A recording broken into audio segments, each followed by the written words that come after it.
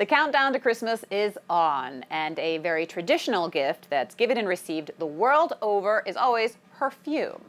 Well, today we're looking at a very non-traditional way in which this product is being made. I'm joined now by David Apel, who is sniffing out new opportunities for AI to be involved in the process. Thank you for joining us. Thank you for having me. It's nice to be here. Now I have to ask, I mean, you are a perfumer. It's all about a very physical thing, your nose, smelling, like getting your nose into it. We're going to use a lot of these sniffing puns. Absolutely. There are many to play with. Yeah. At what point were you drawn into the idea of using something as, it seems opposite, as AI?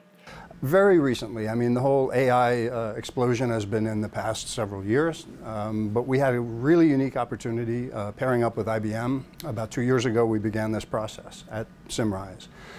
And the opportunity really just exploded, and we had a really practical application, which launched the whole program at a lot faster pace, and that was with one of our largest clients in Latin America, a Brazilian company called O Boticário, and the fifth largest consumer goods product company in the world.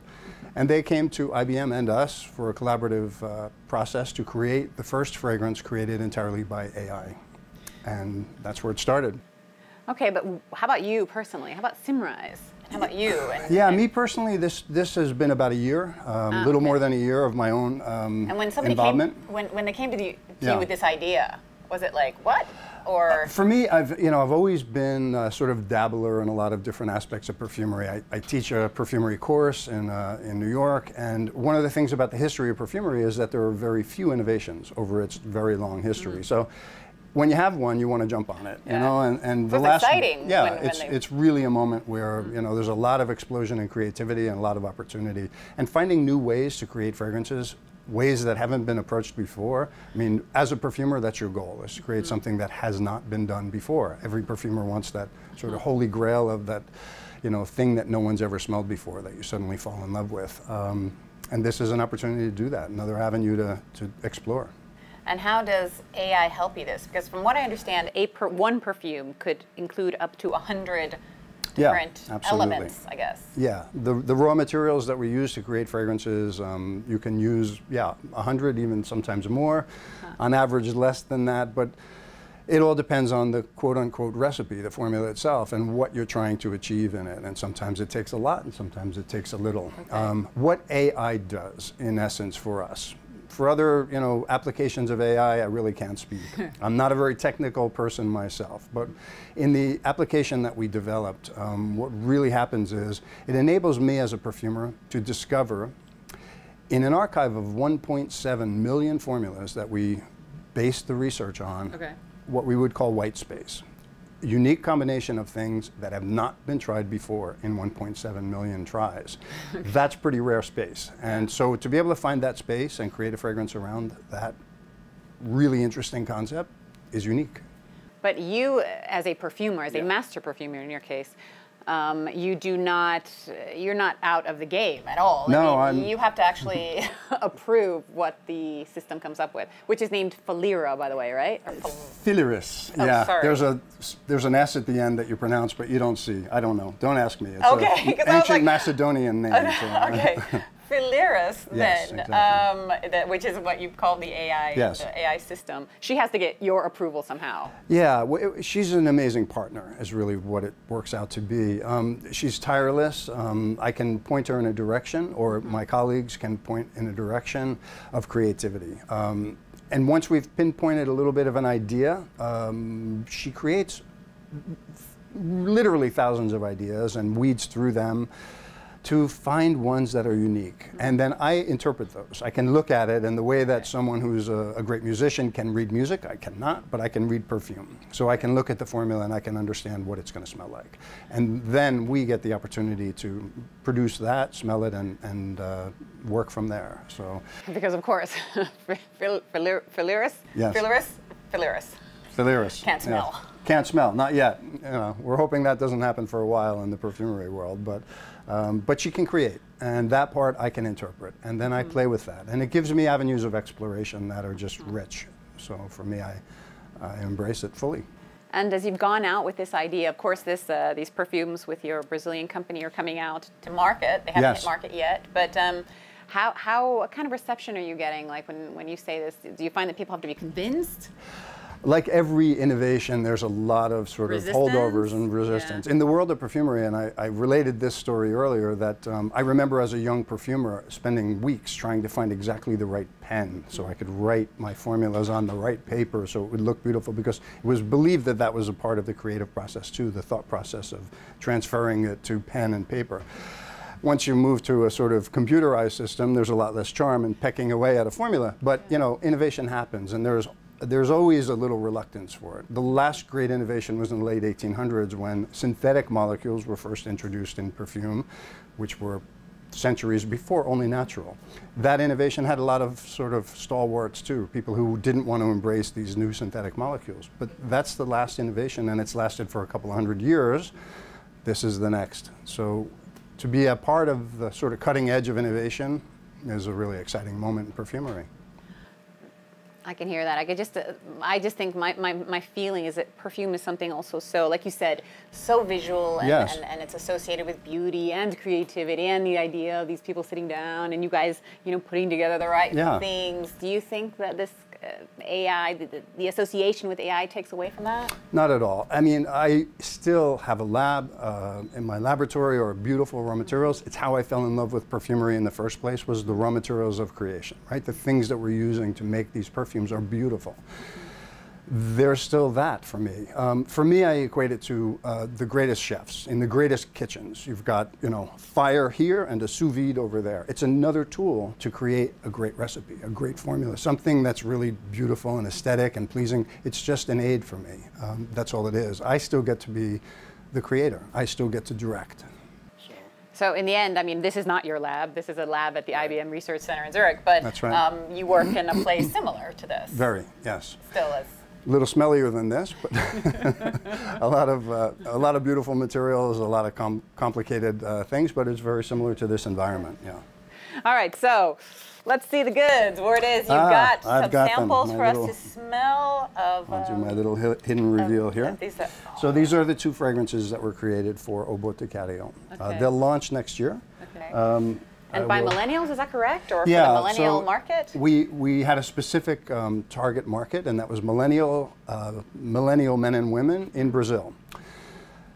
The system, Philyra, targeted that small grouping and created fragrances around those themes. We presented these fragrances, two examples of what Philyra came up with, to Au Boticario, in collaboration with IBM, which was unique for us, you know, to present in that way. And there was basically a roaring standing ovation for us. But then they were further verified by the market. They did studies on the market tests in Brazil, and they beat all the benchmarks. So we call this our proof of concept, and we're very proud of the creations. I will give you a little... I'll have to wait to see what the French say. That would be the ultimate test, right? The French are always the ultimate test, yes. So the thing that was unique about the fragrances, and I'll give you them one at a time, is that, if you just take that and have a little sniff, Philyra created a formula that I recognize to be, in this particular case, the theme is a classic fougère. Fougère is a French word for fern. It's a fern, yes. Okay. And there are certain elements that have to exist in the formula to be considered that type of fragrance. So when we looked at that, it looked ideally as a fougère, and yet with a huge amount of innovation. And the innovation was something that we can guarantee has never occurred before, because in those 1.7 million formulas, it had never been done. And that's where we have the unique opportunity to find what we call white space, something that hasn't occurred in the past. And it's this really unique combination in the back of the fougère note that has very interesting spice ideas of fenugreek and cardamom, and a milky note that came from one of the other applications in Symrise's flavors. It brought in this sort of milky, creamy element as well. So things that maybe you would not have thought of things I would not have thought of on my own, for sure. Yeah. The second formulation is much more... It smells more manly. It's much more of a kind of, you know... Well, the second one is actually the feminine one. Really? Yeah. Oh, but dear, maybe I'm not they're right. marketed towards the unisex. Let me be sure I give you the right... No? You're right. I dipped them in a reverse order, so... Yeah, this is the more. Aha! Yeah, this is the okay. more fruity floral Okay. one. Yes, but this it is also more fruity floral. That's exactly. right. Okay. Sorry about that. Talking about the fact that the second one really has a unique combination of raw materials as well, using high quality and high quantities of Osmanthus absolute, a very, very rare, very rich natural floral extract from China, in a dosage that I've never seen before in the 38 years that I've been a perfumer, and using that in unique combination as well. So the great opportunity that we have in these creations and in all the future creations with Philyra is to create formulas with a unique profile. And that's the most exciting part of the process for us. And are your colleagues getting on board in the perfume world? Slowly but surely. There's a sort of select group of perfumers who have been part of the process of training Philyra and really getting the feedback correct. And we're all very, very excited about it. And we are, in fact, internal ambassadors for the program itself. It'll be part of our training program for young perfumers in the future. We're going to introduce that within the next 18 months. And it'll be just a standard part of the tools that we have at our disposal. So. All right. Well, thank you very much for sharing your story with us today. Thank you. Pleasure really to talk to you. Appreciate it. And now I will look forward to speaking to your colleague from IBM Research to figure out how they helped you along your way. He'll tell you the nuts and bolts of how it works. So, all right. My pleasure. Thank you. All right, so just how Dave was saying, we are now going to talk some nuts and bolts with Richard Goodwin, who is the principal researcher on this project for IBM. Yep. Correct? Pleasure to be here. Thank you. So tell me, in terms of what came first, IBM or Symrise? How did you guys come to this collaboration? Well, at IBM, we've been looking at creativity for a while. We started more in the food area, but then fragrance was a natural extension, and we started talking... Of the food area. Of the food area. Fragrance was a natural extension of the food area. Okay, I'm laughing because... Well, actually, so taste is actually 80 or 90% smell. And so creating a dish that tastes good and smells good is sort of on the way towards creating great fragrances. So yes, a natural step, yeah. Yeah, and then I'm not exactly sure how the two teams got first introduced, but after the introduction, then we decided it would actually make sense to move forward with a project to see if we could actually use some of our creativity work in AI and apply it to fragrance. And we were lucky to partner with Symrise and Dave to actually begin this adventure. So tell me about Philyra.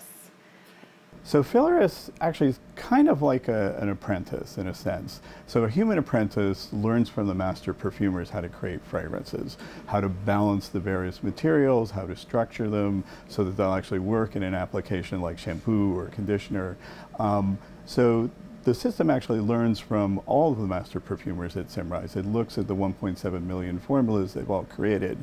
Unlike a human, it can actually analyze all of those formulas to figure out the patterns of what works and what works better and how to create various things and kind of take bits and elements from all the different perfumers and mix them in unique combinations and then try to predict whether they're going to work as a fragrance, whether people are going to like them and things. But unlike a person, it can't actually smell them. So it doesn't really know what they smell like. It can just predict that they're likely to be pleasant to people.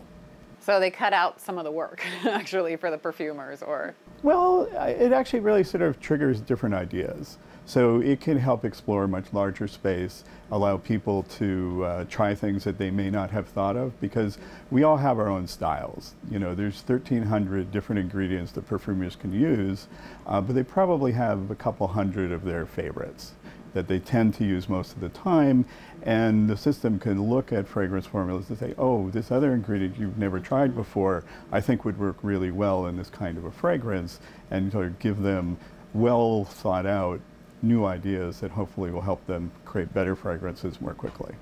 And is this like this is a system that, did you say this earlier, that's learning? It learns. It's all various kinds of machine learning algorithms to learn to predict whether a fragrance will work in a shampoo or a conditioner or a fine fragrance. Also learn to predict whether people will like it.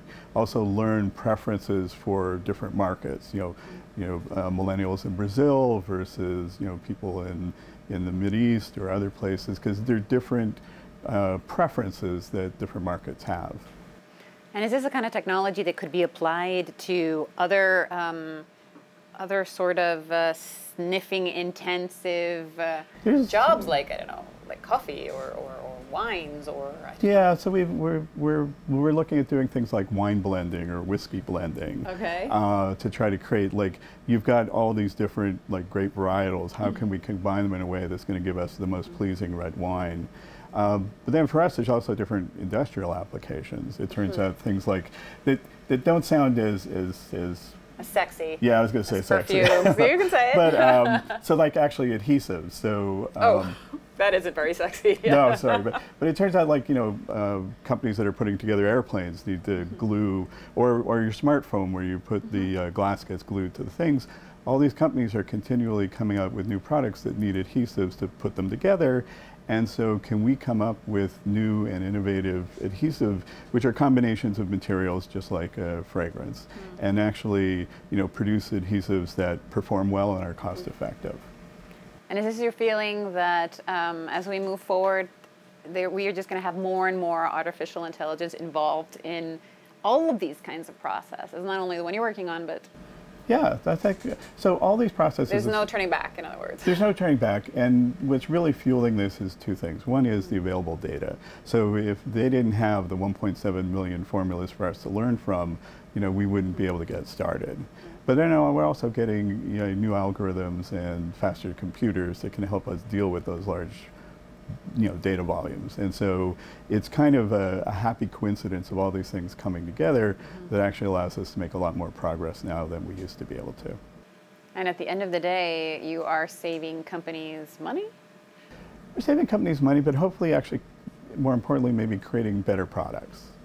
So more innovative things, because as they've said, they've been doing perfumery for, well, millennial, the last couple hundred years using more synthetic stuff, but eventually you're going to run out of ideas, and so this is hopefully something to help keep the idea stream flowing and people coming up with newer and better things. Okay, thank you so much, Richard, for your insights. Well, thank you very much.